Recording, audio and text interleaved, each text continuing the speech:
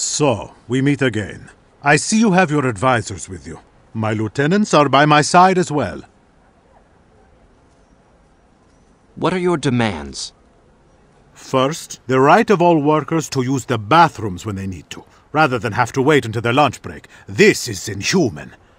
Second, you must agree to run the new weaving machines at slower speeds. They are too dangerous. Finally, and most important, a 15% increase in the wages of all mill workers, regardless of job.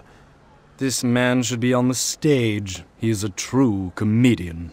Boy, would I love to get some of the boys together and run him out of town.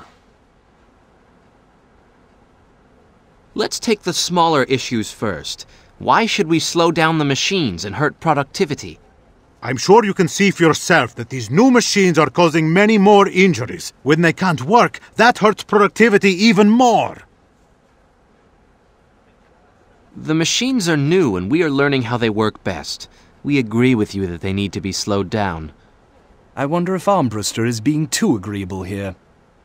This is good for both the mill and the workers. Bravo! Now, why should we change the bathroom policy? You should try working 5 hours without relief. I would not ask a dog to do that. It is a matter of human dignity. It's only fair to offer more breaks. We will agree to this. Wise move. This costs us nothing and earns us goodwill. Bah! Coddling these peasants, that's what it is. The bosses are agreeing to everything we want. I need to consult with the owners. Let's take a short break.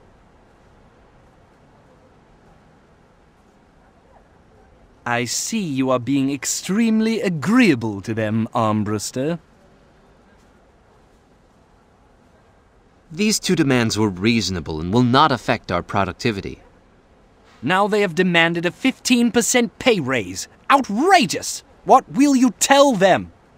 Let's hear him out and then make our decision.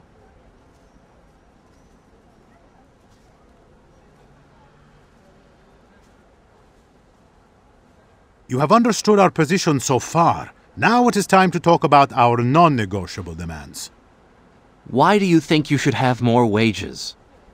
It is known that the Boylstons are cheapskates who pay a very low wage. The managers are enriched, while the workers starve. Why do you think we don't pay enough? You're for the workers, so of course you would say that. You do not have to take my word for it. Look, your own payroll ledger tells the ugly truth.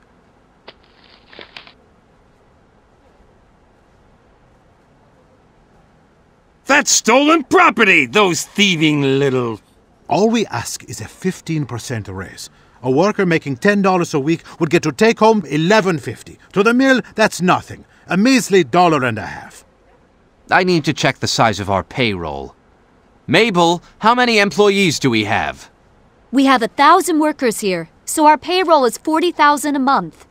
You're asking us to spend more than $6,000 a month extra at a time when we're losing business?